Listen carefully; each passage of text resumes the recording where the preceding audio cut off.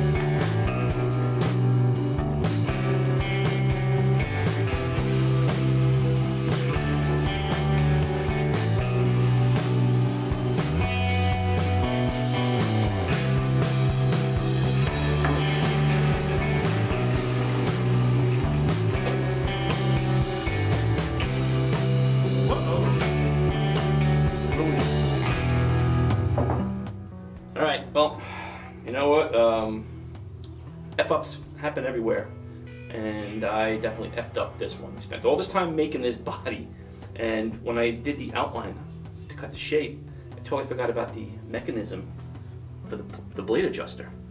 Not a total failure yet.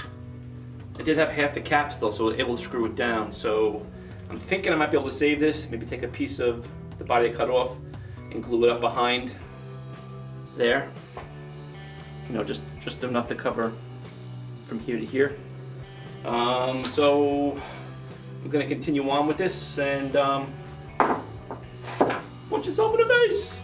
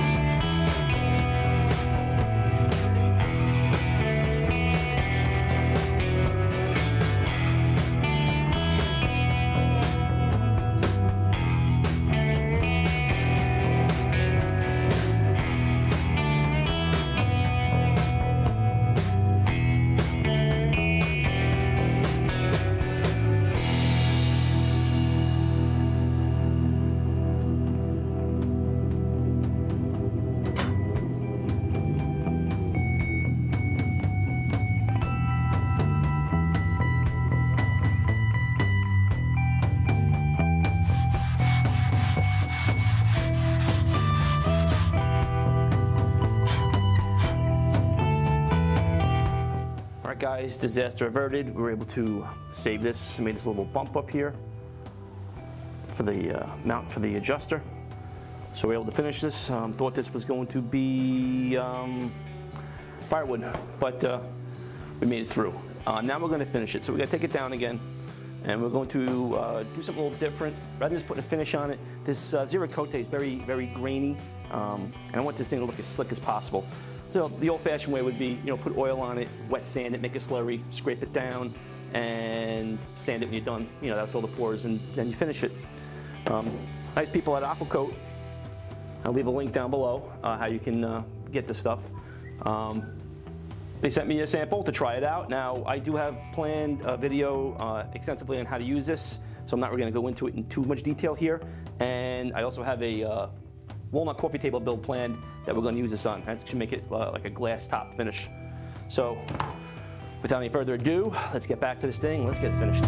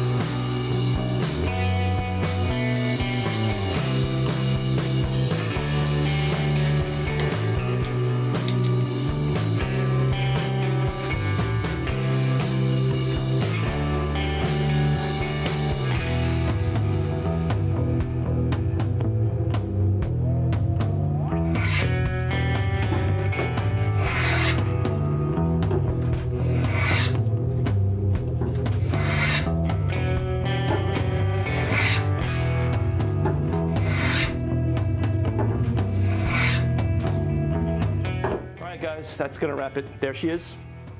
She's a thing of beauty. Ziricote and Birch ply. With the Nora style adjuster. It was a kit I bought from Veritas. I'll leave a link down below to it. You can see it's nice and slick. That's the Aqua Coat that we used. It filled in the green. We did 2 coats. You should really do 3 or 4, but it's not a tabletop, and I don't want it too slippery. You want to be able to hold on to it. And she is cutting. It needs a little more tuning. The chips are getting stuck, so I gotta open something up there to make them flow a little bit better, but we are already cutting with them, so pretty cool.